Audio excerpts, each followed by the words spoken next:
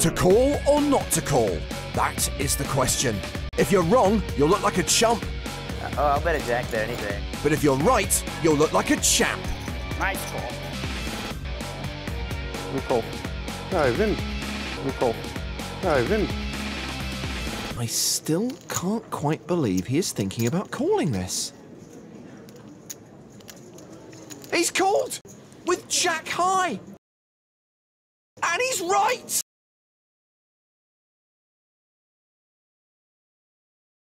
Hey Mr. Bill Poker Peeps, welcome to the vlog. Have I ever told you guys that I'm blessed? Okay, you guys know. I say it all the time, pretty much every week. I am just incredibly blessed. Whew, I'm out of breath because I just played basketball with my son. Do you know what a blessing that is? A 21-year-old kid wanting to play with a 56-year-old dad. Just incredibly blessed. Me and Billy are little mini-me's. We both like to have fun. We love poker. We love to play basketball. We love to go to church, Bible study. I just am so proud of Billy, and I'm so thankful that he still wants to do stuff with the old popster. So, just incredibly blessed.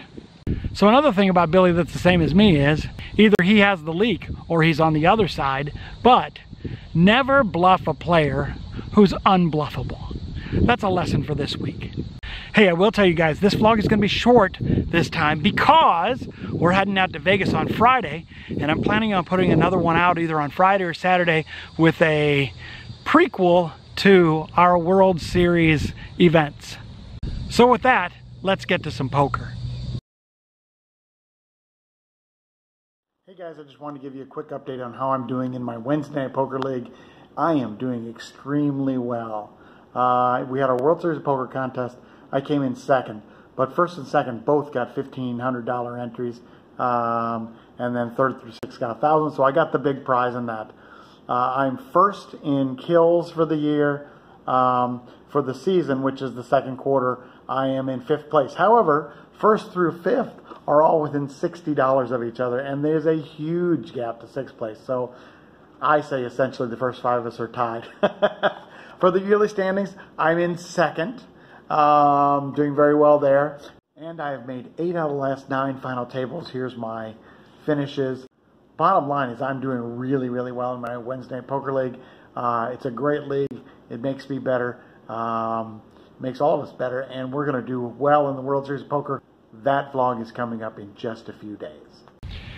So I played with the Jack on Saturday night, 1-3 game. It was an interesting game. It wasn't terribly aggressive, although it got more aggressive as the night went on. There was a vlog watcher named Tom at my table. Tom emailed me later and said he'd buy me a beer next time I'm in town, so I'll take him up on that. So there was 4 players at the table that were very interesting. Seat 1 was a young guy. When I first went to the table, I thought I could push him around. I didn't think he was very good. He turned out to be very good. Seat 2 was a woman. She played very, very tight, although she made a couple of nice bluffs. Seat 3's name was Greg. Greg was young, pretty aggressive, pretty bluffy. He liked to show his bluffs. He also was getting quite angry at the 4th very interesting player, which was Seat 8. He played every hand, didn't matter how much. 3-7, Queen Deuce, Jack 8. It didn't matter if as long as it was $16 or under in this 1-3 game, he played it.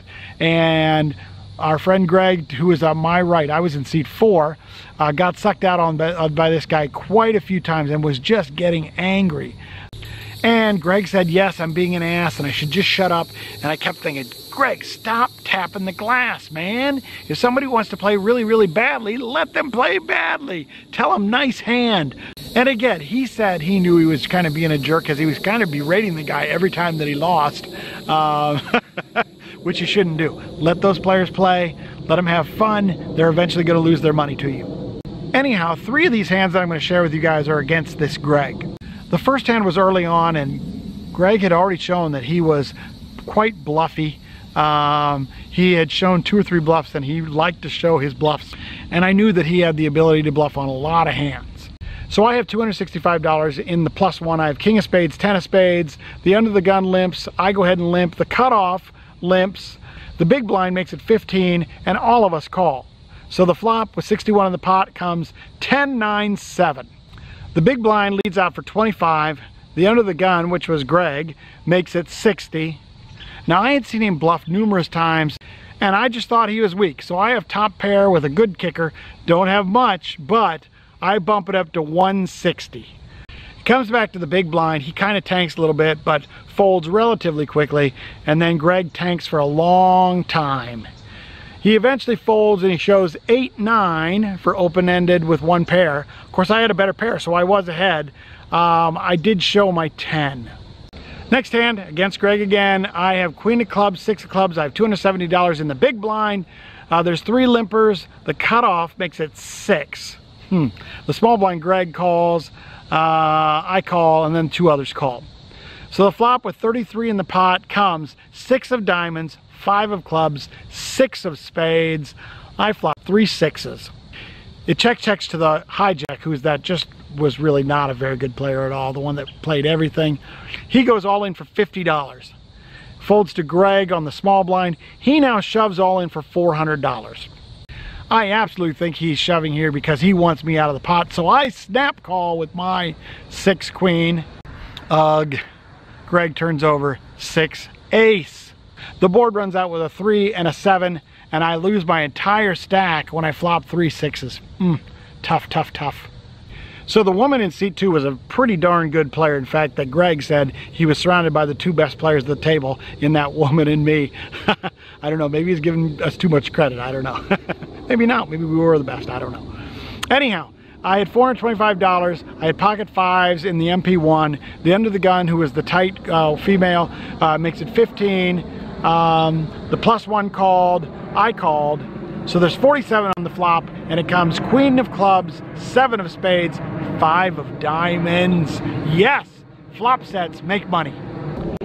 So she leads out for 30. The other guy folds. I make the call. The turn with 107 in the pot is a 3 of hearts. She bets 60, has about 160 back. I decide, I kind of hem and haw on tank, and geez, you got a set of queens, but I make the call. I didn't really worry about a set of queens. I know I'm good here. So the river, 3 of diamonds. She bets 100. I shove all in for her effective stack of 170. She does not like it at all, and she thinks, what could you possibly have here? She asked me, how can I possibly have a 3 in my hand? Of course, I don't have a 3 in my hand, but it's only $70 more. So she makes the call with ace queen, and my full house wins. I am under the gun with $725. I'd work my way back up to even with king of hearts, jack of hearts. I make it 15, the P1, the button, and the big blind all call. The flop with 61 on the pot comes 6 of hearts, 6 of clubs, 9 of diamonds, and we check around. The turn comes the 3 of hearts, now giving me the nut flush draw. It's checked to me, I make it 30, the P1 and the big blind call. So the river now has 151 in the pot. It comes the ace of clubs, giving me the nut flush. It checks to me, I make it 60, and then the P1 shoves all in for 214. This guy hadn't played very many hands. The other guy folds. I have no idea what I beat. I can't beat anything. He's got to have a full house. He can't. Would he ever do that with just a lone 6? I would seriously doubt it. So anyhow, but there was enough money in the pot that I made the crying call. Cost me $140 because he had pocket 9s for the full house. That was absolutely the worst hand I played all night. I should know better than to call that. All right, I'm in the big blind with pocket 7s. I have $500. I'm down $200. There's a straddle for 6 on the button. The small blind Greg makes it 36 immediately. I make the call. The flop with 78 in the pot comes queen of clubs, 8 of hearts, 9 of diamonds, and we go check, check. The turn is the 6 of clubs. He leads out for 60. Not convinced. I'm open-ended also, so I make the call. The river with 198 in the pot comes the jack of hearts. He bets $130, and I tank forever and a day. I have a really strong feeling this is either pocket queens or ace king. Now there could be some other stuff in there. He checked the flop, bet the turn when it could have come a flush draw. So there's a possibility that he has the 10 of clubs in here somewhere. That's a possibility. Ace 10 of clubs? Sure. But I felt really strongly that, man, this guy bluffs so much that it could very easily be ace king. But you know what? Sometimes it's tough to bluff the unbluffable. That'd be me sometimes. So I make the call. Greg announces ace high. Holy cow, my pocket sevens are good. I was absolutely correct. I think he had ace king. He didn't say for sure, he just said ace high.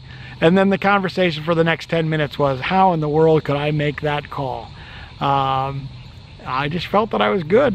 One thing I told the people at the table is you cannot be afraid to be embarrassed.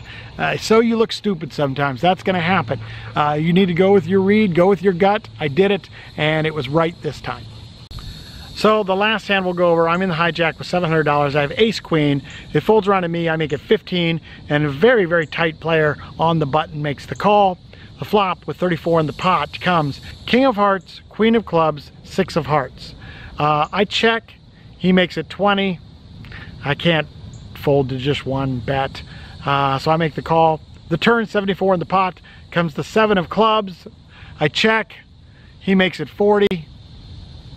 Oh boy. It's certainly possible he has a king. He's a pretty tight player, but I make a call. The river with 154 in the pot comes the 9 of diamonds. I check. He bets very, very small, $45. Man, I don't like it. I think he is just milking me. He was a good player. He had seen me call down other hands when somebody made a big bluff. So he sure seems like he's trying to get value. But for $45, I can't go away. So I make the call and I hide my face. And he says, good call. Holy cow. He had 5-8 of hearts. So even though he's a very tight player, he didn't play tight on this hand. He was just trying to take it away from me. Again, he was a good player, so he could have easily done it. I told him later that, man, the $45 bet almost made me fold. It was so small and so value-y that I just didn't know if I should make the call. I told him that if he had made a big bet, $140 or something, that I may have thought more about it being a bluff. I think if he'd have made 65 or 70, I would have folded. It would have been still small enough that it would have been value-y. I think he was just a little bit too small on his value bet. Anyhow, don't try to bluff the unbluffable, Mr. Bill. So there are some sessions when you just feel right, that your reads are right, what you're doing is right, and that's how I was on Saturday at the Jack. I had that one horrible hand, but for the most part, my reads were right on the money. I was thinking clearly, and you sure do a lot better when that happens. So a good session, a fun session, a profitable session. You like those. Again, my reads were good. I'm hoping that I can think clearly during the World Series of Poker like I was this time. Get enough rest, eat right, and be mentally prepared, and it'll happen. So that's going to do it for this vlog. Vegas, here we come. We will be there on Friday. Look for another vlog, either Friday or Saturday. It's going to be a special one about my Wednesday Poker League coming to the World Series and Billy and I going to the World Series. We're staying at a condo right across the street from the Rio. I've never done an Airbnb before. This is going to be the first time. I'm looking forward to it. And so you guys look for us at the World Series. Say hello if you see us. And you have a fantastic, I guess not week, just a few days before my next vlog comes out. And you guys be blessed. And I will see you guys real soon. Bye.